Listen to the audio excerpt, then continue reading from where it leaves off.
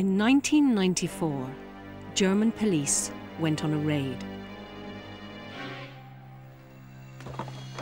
They were looking for fake banknotes, but they found something far more sinister.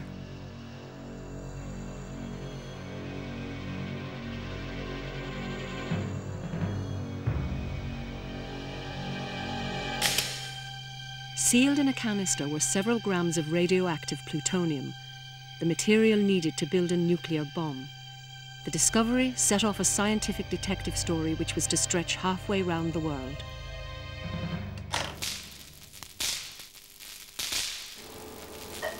These canisters hold plutonium. If the energy locked in them were released all at once, the result would be an explosion. So every canister is individually marked and accounted for. Under highly controlled conditions, nuclear power stations release the energy slowly to make electricity. The energy and radioactivity come from the plutonium nucleus. The nucleus of every atom is made up from protons and neutrons, about the same number of each.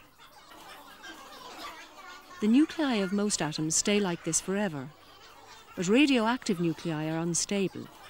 They're like pieces of popcorn waiting to pop. Once in its life, a radioactive nucleus decays and throws out part of itself as radiation. Some atoms throw out a pair of protons and a pair of neutrons together as a particle. This is alpha radiation. In another nucleus, a neutron might suddenly change into a proton, throwing out an electron at the same time. This is beta radiation. Gamma radiation is an electromagnetic wave with very high energy. It's sometimes given off by a nucleus which has just decayed in another way, as the nucleus struggles to make itself stable. Atoms of the same type always decay in the same way, so it's often possible to work out what type of atom is involved by detecting and measuring radiation. The radiation is a telltale clue to the atom which created it.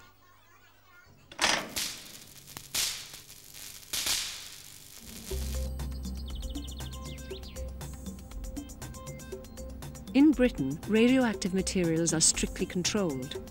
The National Radiological Protection Board helps companies to use them safely. Because we can't actually detect radiation ourselves, we can't hear it, smell it, or taste it, we need something that will do that job for us. This is a basic radiation monitoring instrument. The clicking you can hear is due to natural background radiation. Radiation hits this probe and causes this box here to click. And this meter tells us how many of those clicks are happening every second. Before I go out to visit a company, I need to check that the radiation monitoring instrument that I'm using is actually working correctly. What I do is take a source of known activity, bring the detection head right up to that source, and as you can hear, this one seems to be functioning correctly. Alpha, beta and gamma radiation have different properties. Alpha radiation doesn't travel far in air. A sheet of paper will usually stop the alpha particles completely. Beta radiation is more penetrating. Paper has little effect,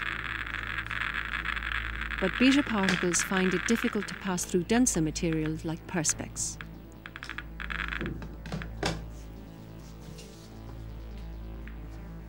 Gamma radiation is the most penetrating of all.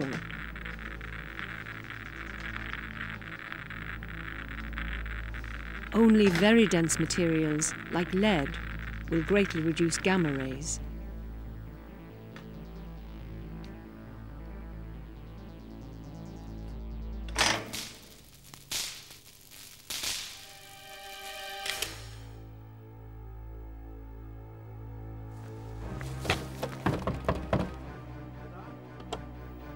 The plutonium discovered in Germany was found in a garage belonging to a businessman, Adolf Jäckler. When he was arrested, he boasted that he knew where 50 kilograms more plutonium was hidden, but he refused to say where. He also refused to say what the plutonium was for, but the best guess seems to be international terrorism. Information on nuclear weapons is now widely available. getting hold of plutonium is much more difficult. So how did Jäckle do it? The German police sent his canister to the country's top-secret Trans-Uranium Institute for tests.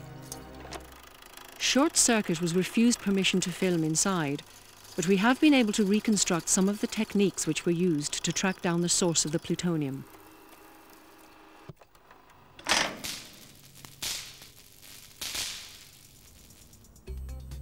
Low levels of radioactivity come from many everyday objects. The right equipment can identify its source.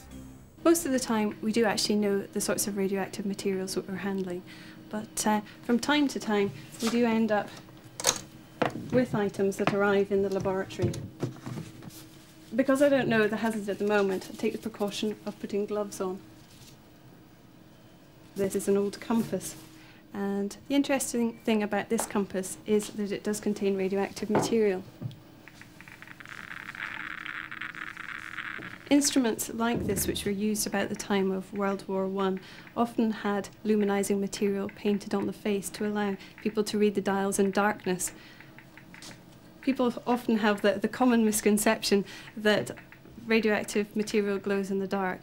That's not true. What's happening in this case is that radioactive material is giving off radiation and striking another material, which is then giving off light.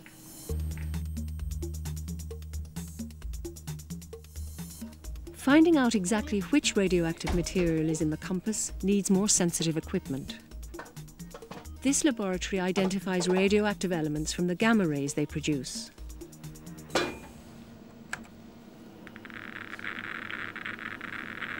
I've put the compass in a lead-lined chamber to cut out all the background radiation.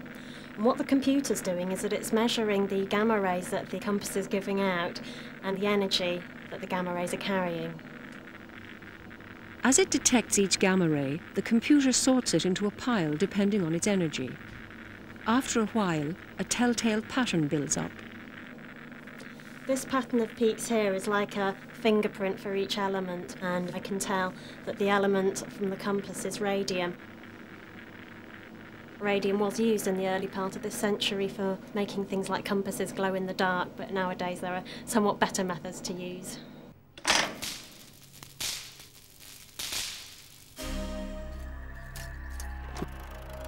Tests revealed that the plutonium in Adolf Jäckle's garage came from a nuclear power plant. But where? The evidence points towards the Russian Federation, a group of countries that formed part of the old Union of Soviet Socialist Republics. In the early 1990s, the Union broke up and things came close to chaos. Incidents like the explosion at the Chernobyl nuclear plant had already revealed a poor record for nuclear safety. Now, international borders were left open, giving criminals the chance to sell stolen plutonium to terrorists who wanted to build a bomb. It seems Jäckle was a middleman who planned to take his cut from deals along the way. The Jäckle incident underlines the need to control and use radioactive materials responsibly, for good rather than evil.